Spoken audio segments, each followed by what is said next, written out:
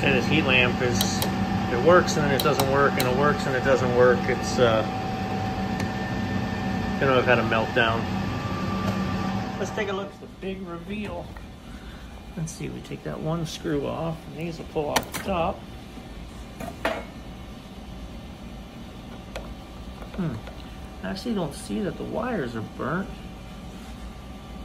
That's not good. Freaking Legos in there. Well, I don't see the meltdown. There, oh, that's not good right there. Let's just test the continuity of the switch and see. We just got a bad switch. We just got a bad switch. It doesn't really want to switch anyway, you can feel it, but when it does, I don't get any continuity across. Right, white to white, hit the switch, nothing. Check it that our meter is set for continuity, it is.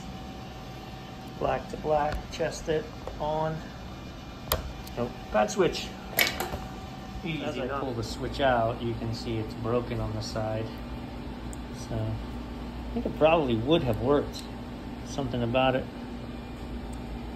There's the broken piece in there. All right.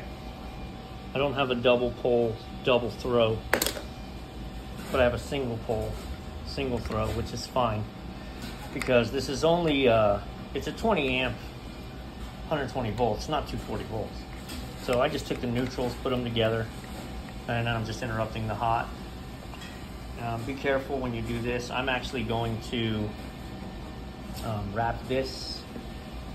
The way this groove, you know, one side has a groove cut, and the way this groove is cut is backwards, so that up is down and off is up, and so I hate that, but it is what it is. I'm gonna wrap this with electrical tape so that going forward, there's no chance anybody ends up leaning on this and shorting it out.